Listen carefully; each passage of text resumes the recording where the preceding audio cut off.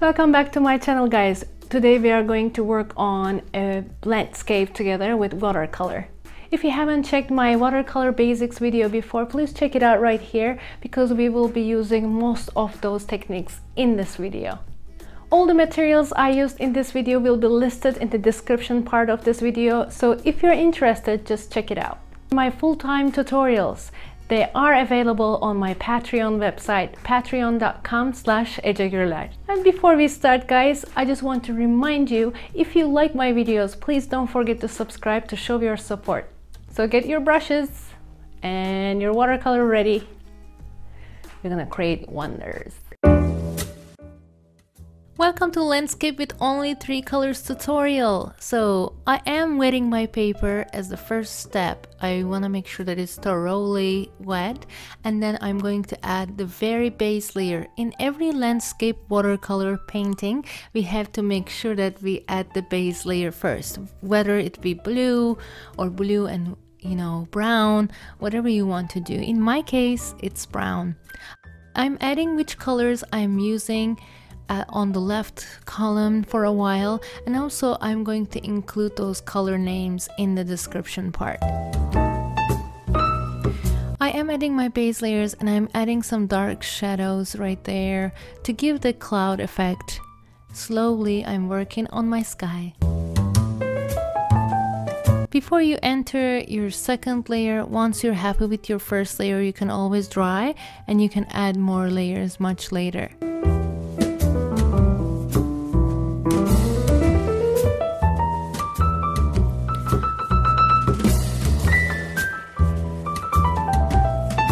I think for landscape, for the sky especially, it is best to work with your paper when it's wet and get the most details done as soon as possible while it's still wet.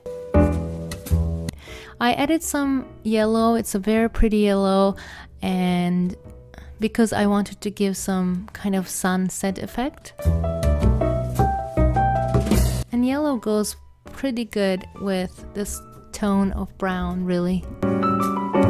I'm doing the first series of mountain ranges in the background. I used a lot of water in that brown color because they are at the very back, so they are not going to be very bright in color, or they're not going to be darker, they're going to be much lighter. So it's perspective, guys. At the very back they're going to be lighter, and as they come towards to you as an audience, you're looking at this photo or a picture or painting, then it's gonna get darker and darker. When you are painting, you should see yourself as a photographer and you're taking a picture. Especially in this example, I don't have any reference photo. I'm drawing from my mind, so definitely it's harder for me to guess where it's darker, where it is lighter. But because I know that the further ones will be lighter, that's what I'm going with. I'm adding this mountain on the front. As you can see, I am having some brush strokes to give the realistic effect. I'm drying my paper. Now it looks good for the first layer. I'm gonna add the last series of mountains, which will be the darkest, and for this I'm mixing my black and brown.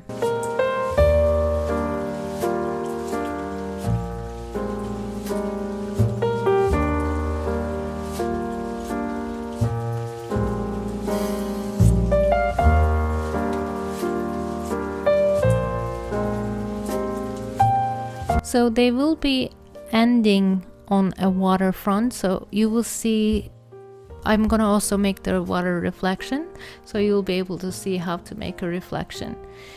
In order to do that, let me paint the base color of the water as well, and it's going to be again brown.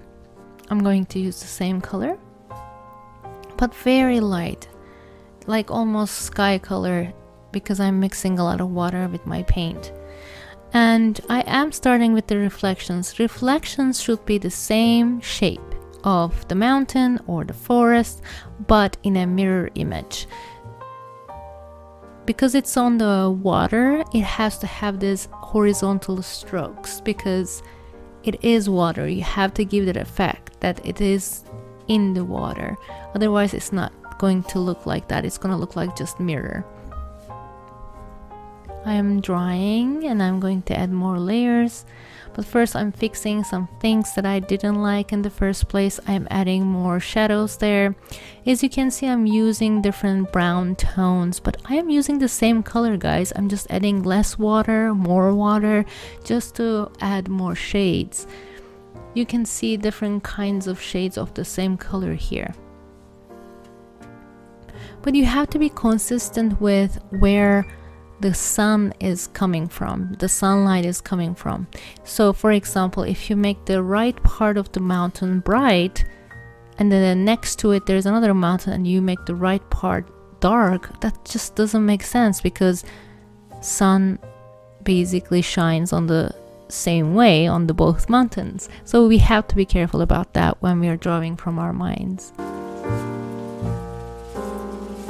So after I dried it up, I am making my reflections also a little bit darker. You don't have to do that. I don't know why I did that. In this day and this time I felt like doing it, but you don't have to do it. You can keep it that light or even middle tone.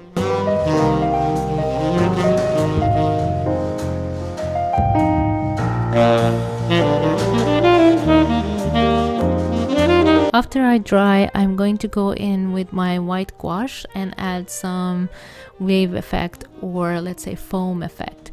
As you can see at the bottom of the mountains, there are just some kind of white lines. What are those? Those are the waves that are actually hitting the mountain. So they are making some kind of waves or foams. That's why I wanted to keep them white there. As you can see, I added very thin lines with my gouache, and they're not perfectly straight, they're not perfectly continuous, because that's how the reflection works. And unfortunately, the lower part of my paper didn't show up in this video very well, but I'm gonna explain what I did there. Basically, I am adding the horizontal lines with my brown color onto the water because I want to give that water effect. I'm adding more white gouache because I want to give that wave effect.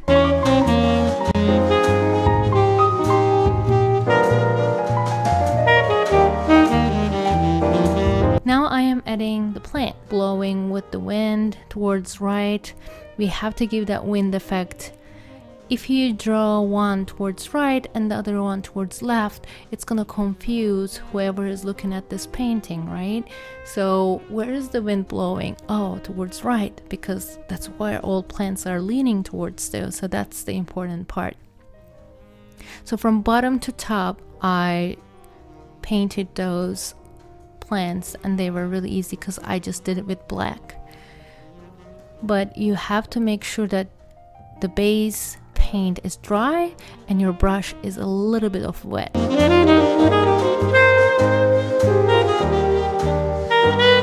am making it even darker right now.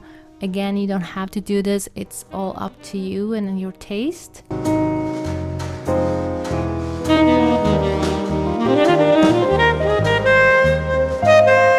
And I'm going to fix a little bit more things in the sky, just the clouds, and I'm gonna add a little bit more yellow because I really liked how it looked. As you can see, the paper is coming out. Sometimes when you wet the paper too much, it might come out, so you have to pick that up with your tissue.